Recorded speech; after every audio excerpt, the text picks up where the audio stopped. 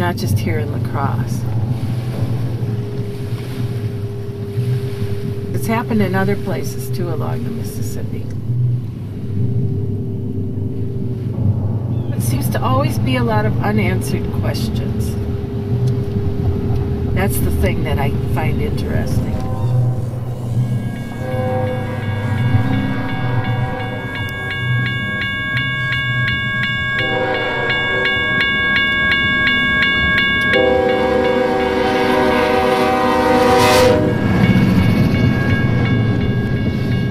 Some kind of shenanigans going on. I went to college here in this town, and we used to go out and have fun, but things I hear.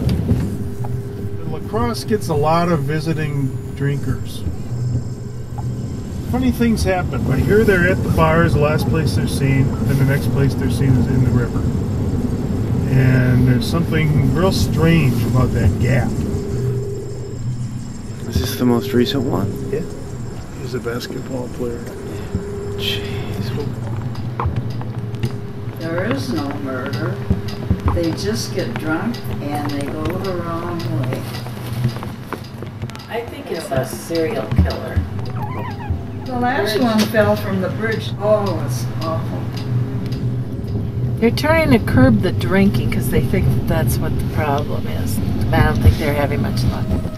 Where else can you get free shots at midnight?